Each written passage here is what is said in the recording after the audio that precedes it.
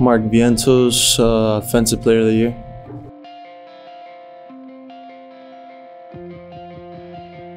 I'm very thankful for that because, I take hitting really seriously, and just to get the Hitter of the Year for the organization is really, it's surreal, it's awesome, it's an awesome award, and I'm thankful.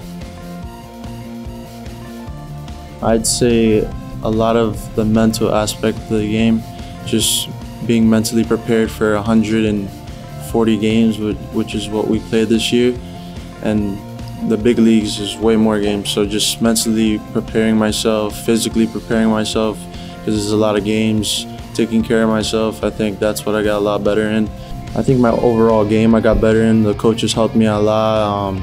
The mental skills coach helped me a lot. The trainers, I think overall I got a lot better this year. It's my hitting. My hitting, I feel like I'm a disciplined hitter. I'm very, I could hit for average and power. I feel really confident with my hitting. My overall game, I feel confident, but right now I feel my hitting's a little bit more than the other aspects in the game I have. I'm excited for the offseason just to get ready for next year.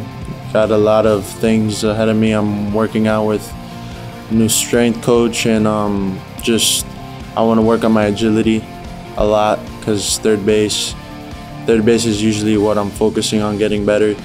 Defensively, my quickness and all that. But my hitting, same thing I'm gonna do for the past couple of years, just train with the same guy I've been training with. But I'm excited for this offseason.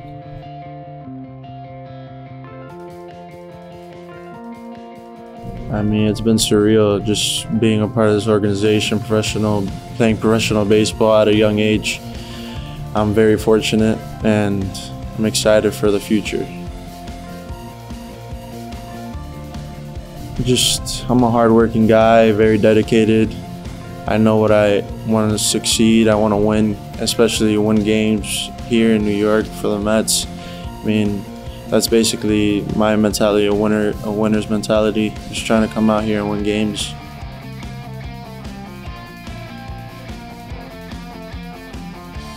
It's awesome learning from those guys, because we gave each other tips. Guys, like my first year with Newen, I would ask him some tips on third base, because I was new to third base last year, and he would help me out over there. Just playing with talented guys like that is awesome, and can help a lot with the game, with my game. So